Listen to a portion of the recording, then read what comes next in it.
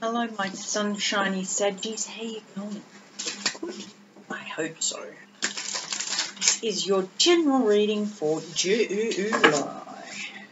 Let's go. I hope you're all doing well. If you're returning to the channel, thank you, welcome back. And if you're new to the channel, hello, welcome in. I hope you will get something from this. Energies flow and take what resonates, leave what doesn't. It doesn't all have to be for you. Sometimes I just pick up a line or two from a song or a line or two from another reading I'm watching. And that's exactly what I needed to hear at that time. So with that in mind, let's get going. Okay, at the bottom of the deck we've got the Garden of Venus, rest and renewal. Very nice.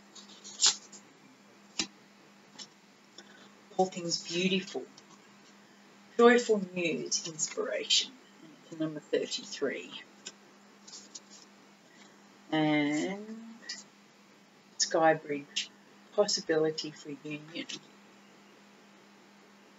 There you go. So, take some time out. Enjoy what you enjoy. This is very similar to the Scorpio reading. So if you've got Scorpio in your chart, you might want to check that out. Take time in things that you find beautiful. And that will give you a little spark. Just a little spark. The Sagittarians love a little spark of inspiration. And when possibilities are endless, and union can be any union. It can be union with yourself, it could be union with a business, it could be union with a partnership, it could be a reunion of some kind. Knight of Swords. It's a truth. That might be your inspiration. Let's see. Let's see. Six of Wands. Queen of Swords. Four of Pentacles. Nine of Wands. Eight of Wands. So even though you've been, out there doing what you do, being quite successful at it, and knowing the truth, knowing your truth and sitting in that, you've been quite successful at that. At the moment you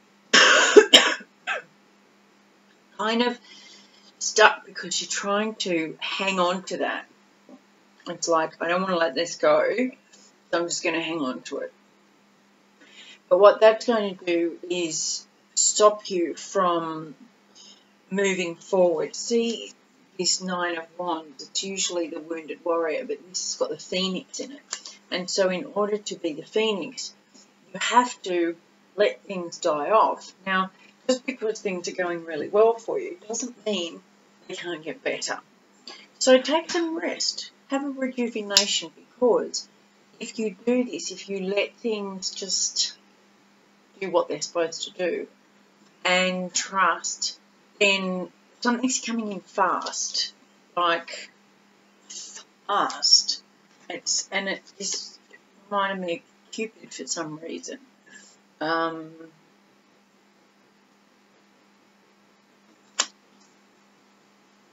you're going to get shot in the butt. You've got the Seven of Pentacles, so it's taking some time. You've worked really hard for this, and you've overcome a lot. You've overcome naysayers and people putting you down and calling you, saying that this was just a flight of fancy, or that what you were doing wouldn't amount to anything.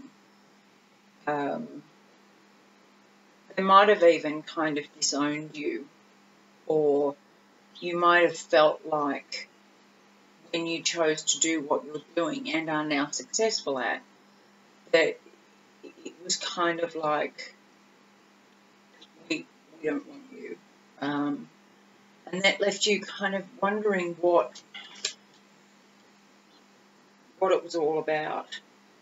It's definitely something from your past, and you've taken a long time to get over that. You've done really well. And now you're reaping the rewards, really reaping the rewards.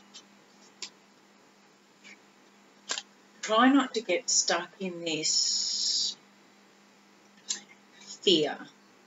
Try not to get stuck in the fear of, if I don't hang on to what I'm doing now, and if I don't do it really well, and if I try something different or let this go or try something else, then I might end up the failure that I was told I would be.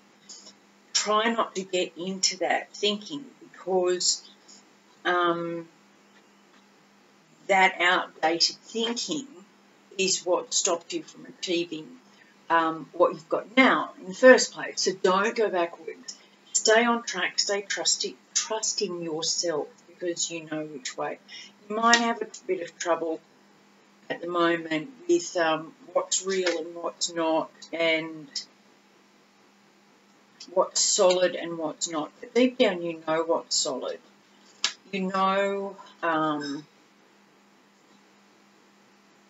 that you've got a lot of stuff. You've got the Four of Cups here, but it's like, instead of seeing the new stuff coming your way, you're focused on what you've got, what you've worked hard for, and just auto-focus on that alone, because of fear. This is because of fear. This new thing is coming up. It's beautiful. You're going to find a partnership. Could be through work, but it'll be something new, and it will be very balanced, so you won't have to worry about this. You won't have to worry about it anymore. You won't be taking what you've been given from others. You'll be growing your own strength and your own wisdom. And you'll be happy to do this slowly and gradually. You won't cut any corners. You won't take anything for granted. You won't cheat or steal, or you won't let anybody else do that to you either. And that's going to keep you even more in your authentic self, and you're going to be much more proud of yourself for doing this. That's going to knock down any of the past screechy noise, or, this whole, you're not good enough, you'll never be good enough. You're going to step into a real, not egoic, but proud place of who you've grown up to be and how you can now hand that on, rather than hand on what you received. You're going to be,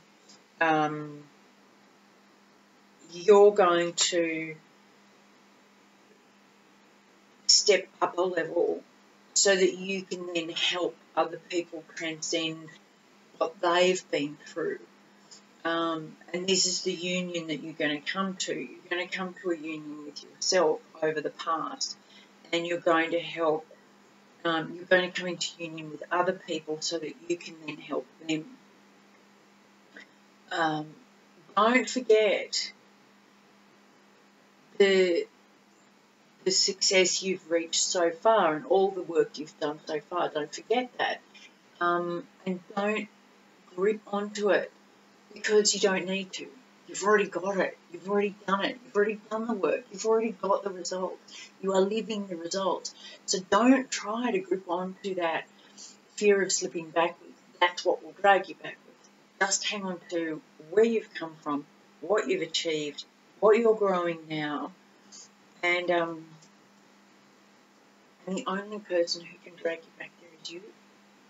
So don't listen to it. Listen to this, not this. Alright, my loves. I hope this helps. And keep going. Keep going in your beautiful selves. Love you lots. I'll talk to you soon. Bye.